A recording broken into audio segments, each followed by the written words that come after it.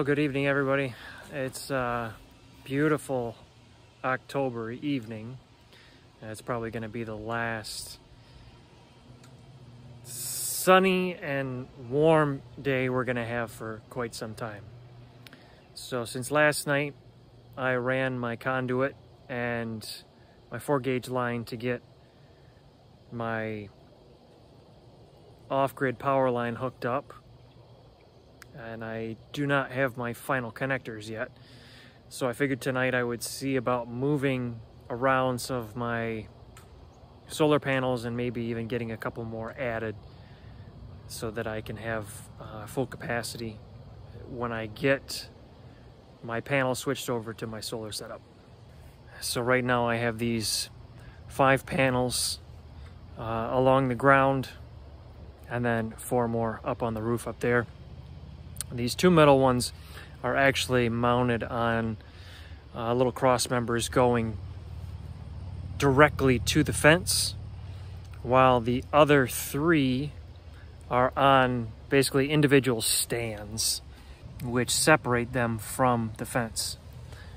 The fence is not made the best, so I kind of wanted to be able to have a little more independence and not have more weight on the fence itself. So what I'll look at doing is taking these 2 panels off here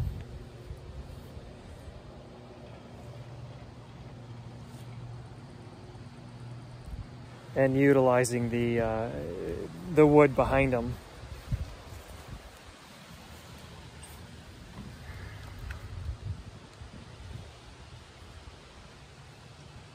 Because they're just sitting on the 2x4s right now, temporarily kind of tacked in place. So I'll pull those off, lean those up against the fence right now, and then use the extra wood to make the other stands, rack, bracing, whatever you want to call it, for these other 2 panels. I've got 1 spare 2x6 over here, and then my stack of extra panels right now. On that stack there's 3 rows of 4 100-watt panels on top, and then down on the bottom I've got my last 2 455-watt panels that I need to look at building racks for.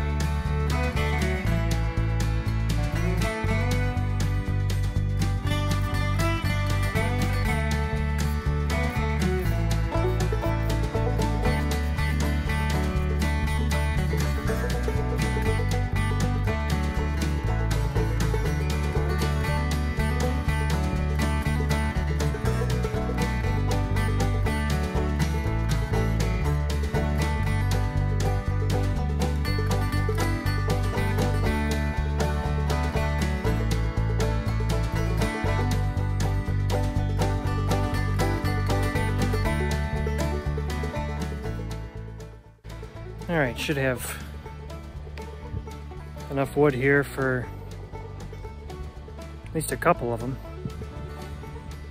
I think the thing I'll have to look for, and might have to get some more of, is the 2x6 footers that I have. But for the time being, I have to lean these up against the fence, because otherwise the ducks will come and poop all over them. It'd be nice to be able to get these 2 in stands and then slide everything down and make room for the last 2. So we'll see if we can get at least these last 2 done tonight. I'll have to climb underneath this rack here because I wrote my dimensions on the pieces that I built. So I've got my cuts, my angles, and all that kind of stuff. But I believe that when I assembled it, I put my notes on the inside of this one.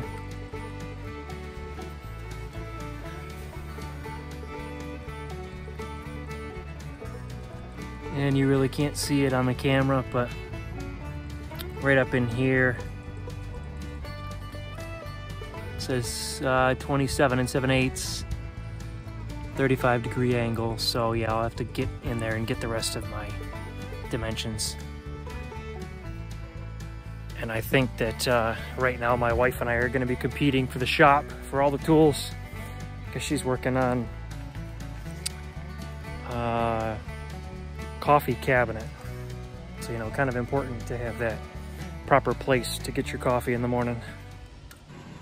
All right, I crawled underneath and got my little sketch notes for my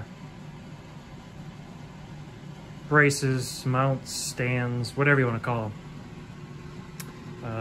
So now I'm just gonna go through, and I think I've got enough that I can do at least one full one. I'll have to look through my scrap pile and see if I have another 2x6 that I can use for the last foot. I guess worst comes to worst, I can always make one out of a 2x4, and then when I go to the store and get some more, then I'll just swap it out. That'll at least let me get 2 full mounts done tonight. I'll have to see if there's actually going to be enough sunlight though to actually put the mounts outside to where you can see on the camera. Otherwise, I'll still get them out and just show you tomorrow what I did. All right, I've got almost all the pieces cut. Reusing these from my last temporary array. These will be the cross pieces that the panel actually sits on. 2 of the vertical legs for the back, 2 for the front, and then 4 caps for the panel that'll hold the panel in place. And then I've got the 2 front and the 2 back for the next section. I still have to cut 4 more of these, and then cut the skids out of the, I've got one 12-foot section of 2x6 that I'll have to bring in here and cut into 3-foot skids. All right, I got my skids cut. I did not have another piece of the 2x6 treated. I just grabbed a treated 2x4 that I was using and cut that as my skid, and I can replace that later when I get the rest of the lumber. All right, so I'll be working on assembling the 2 sets of legs now. Sorry about the fan going in the background. It's my air purifier in my shop, helping to keep the dust down.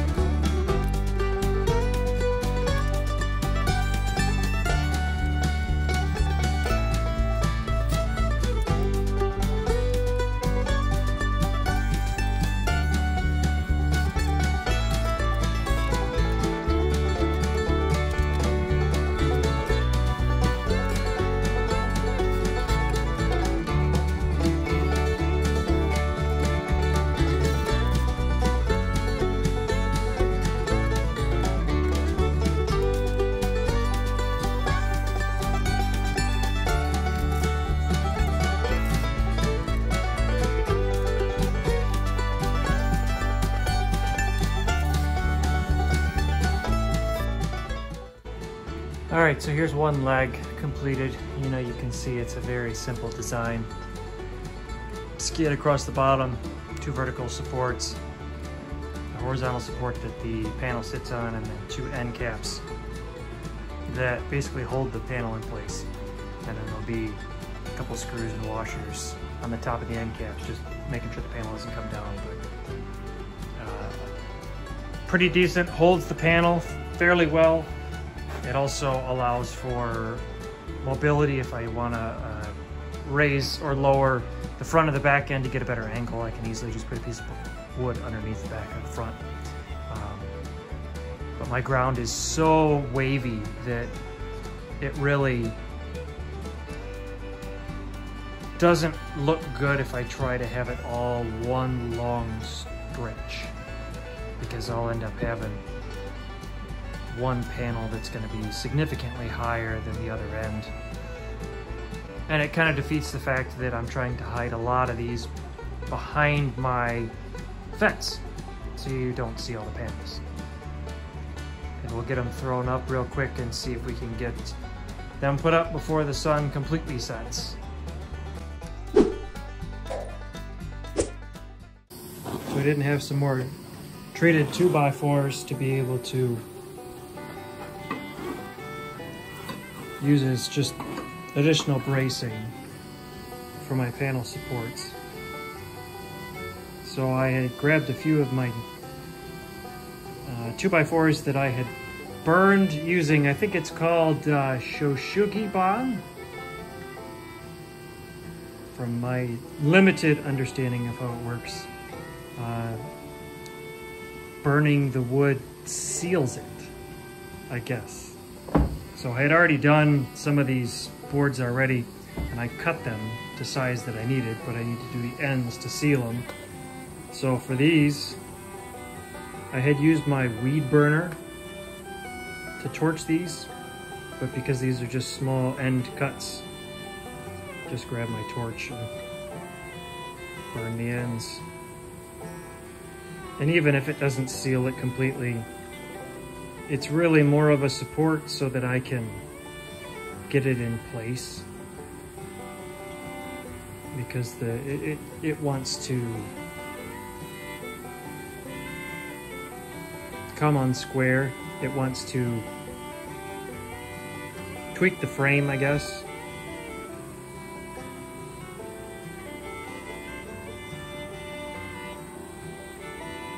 So just torch the ends,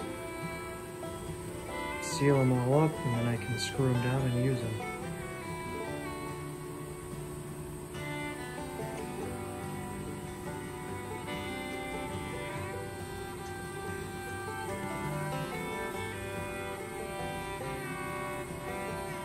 Doesn't have to be perfect. In fact, most times when I did the long ends, I'd burn it and then I would take my scrub brush and kind of scrape the ash off, or the char off. But I'm not too worried about this right now.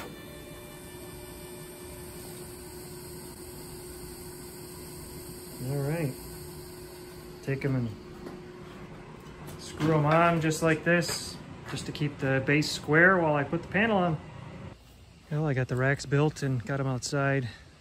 It is pretty dark, and to top it off, my battery is almost dead. So I'll just do a quick change for you. Here's what it looks like beforehand, before we get them mounted. All right, we got them all racked. They have to settle in a little bit, and then tomorrow I'll have to come in and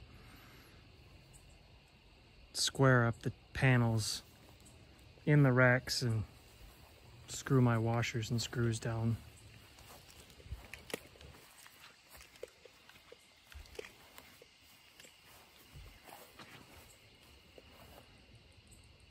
But 2 more panels racked, so then I can get the last 2 out.